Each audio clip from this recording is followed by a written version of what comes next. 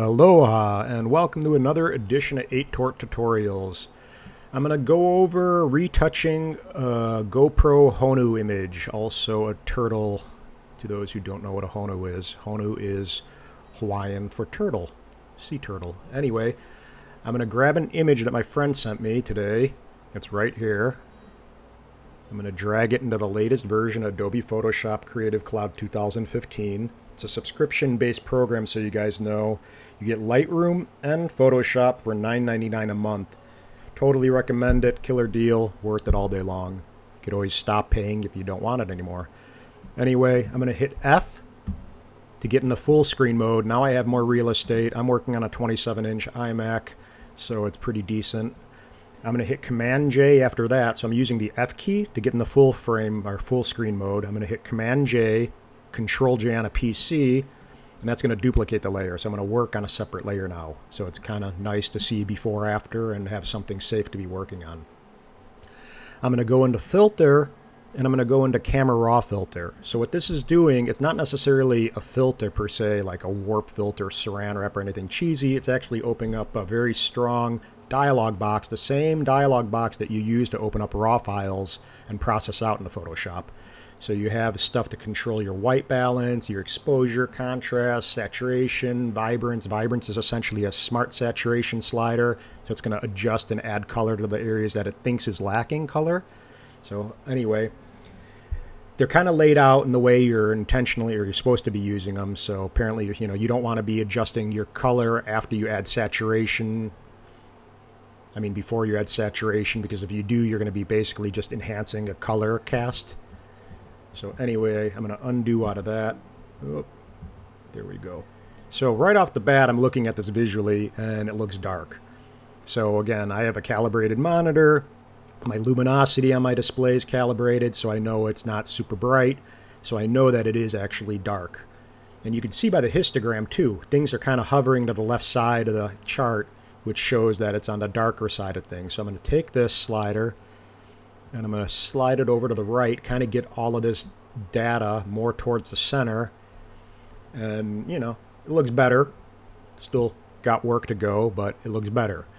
With the GoPro file, I know you can get away with adding more color to it because they really do lack a lot of saturation. So I'm going to go and hit the saturation slider really quick just to kind of see, not too much, plus 27. I'm going to stop there. Now I'm going to go just to play around, because I think this is a really good slider, not necessarily with JPEGs, but with RAW files for sure. There's a new feature called dehaze. Dehaze does exactly what it says. It takes away the haze. It adds contrast to something like a foggy shot or a backlit shot. So you can go and see, it's going to kind of wash it out, and then it will kind of pull everything back in a little bit. I'm not going to go crazy. I don't think this is the right application. Again, it's a JPEG that I'm bringing into this, so it's not going to work the exact same way. So say I just go to +5. Every time you make a move with anything, you kind of have to balance it out. So say I bring in the contrast, I may have to lighten up the shadows a little bit just to add some detail in this area right here. Maybe take the exposure up a little bit more. The focus isn't perfect. His head's kind of soft. It's coming more towards the shell, so, it's a good file. It's not an amazing file, but still a cool image. Kind of play with different sliders, maybe the white slider a little bit. And again, if you're ever kind of wondering what's going on, you can hit this little highlight warning. And you see this is the only thing, the specular highlight that you call it, that's kind of going, pure white. So it's nothing that's super alarming. I can even go into the effects tab and use the vignette a little bit. Maybe just kind of, yeah. A lot of times you'd use a little bit of the darker vignette because your eye just naturally is drawn to the lightest part of the image.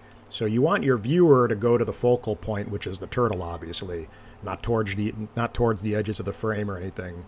So, that can be kind of a cool effect if you want it, but I'm just going to kind of leave it where it was at 0. Let's see.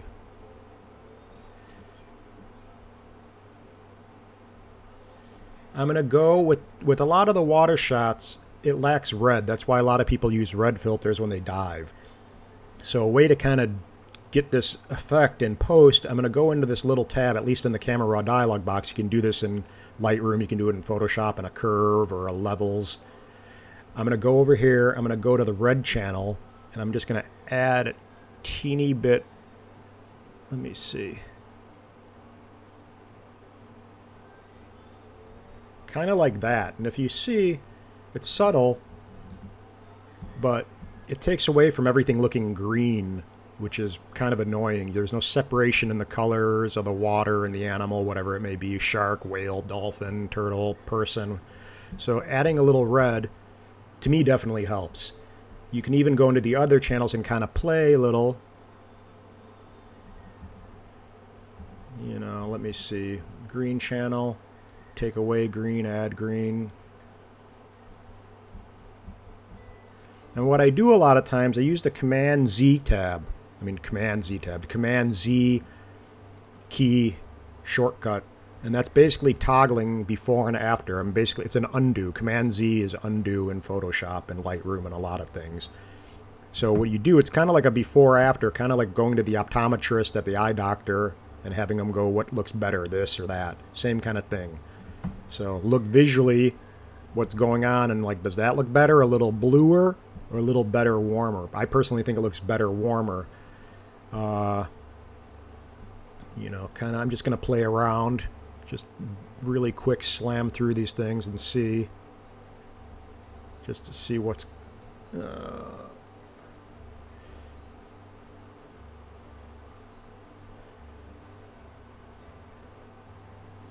but if you see, in just a few minutes I was able to make an image go from there to there. So essentially it's like, again, I've used this a bunch, it's like turning on the lights on your image or your file. I mean, what would you rather have? Would you rather show a client that or this? And again, this is only a few minutes retouching for an example. It's not even my file, which doesn't really matter, but you can see, you know,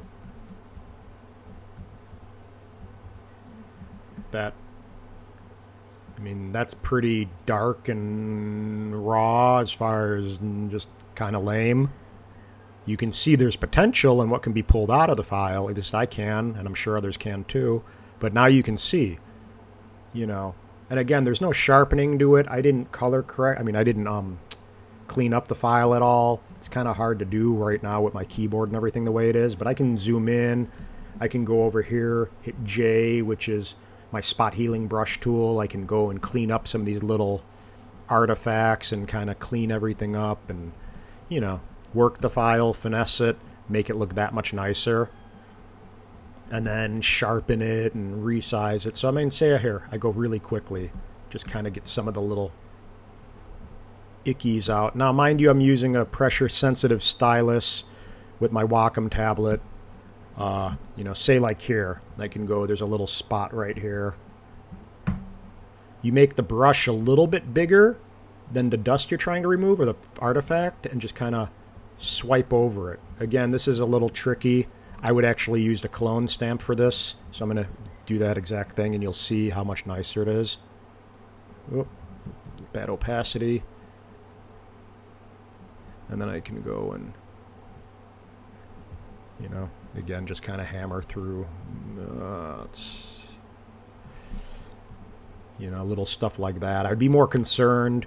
I mean, the water is important too, because all those little specks start to make it annoying, especially if you end up printing it. But, you know, anything distracting on the turtle, to me, you know, like that. If you see, just kind of shows that there's debris in the water. We'll stop there. And then say I want to resize it. Oops, sorry, hit the mic. I'm going to just go to like 1200 or 1300 pixels.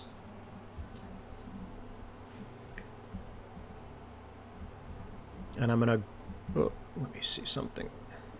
I'm going to duplicate the layer again so I have the original, not sharpened version. And I'm going to go here in the sharpen, unsharp mask. I'm going to use a radius about 1 and just kind of add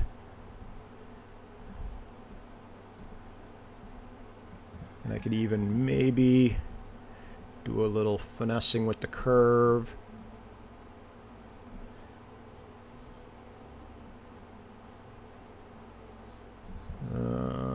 Too much black. Let's go into the red channel a teeny bit. Whoa. Telling you the red channel is key in my opinion. I'm going to just, again, finesse it.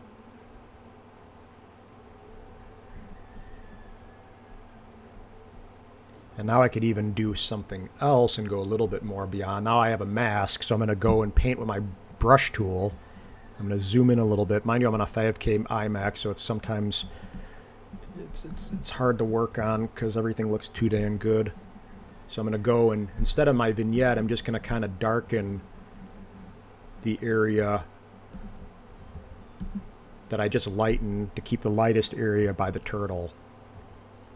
So now if you see, it goes from there with the last tweak to there to the original. So original, camera raw plugin tweak, and then final tweak for like web or something. Boom. You know, so not bad. I mean, if you go here, boom, boom.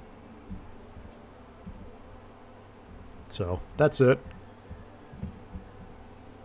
Again, that's how it should be viewed. That's 100%. But looks pretty good to me. So hope you got something out of it. Again, it's kind of difficult doing this tutorial thing with my tablet in an unnatural position, but I think you got the gist. Subscribe to my YouTube channel. Go check out my Instagram at Honu Whisperer. And my Facebook page is facebook.atortphotography or facebook.com/atortphotography. Anyway, thank you and aloha.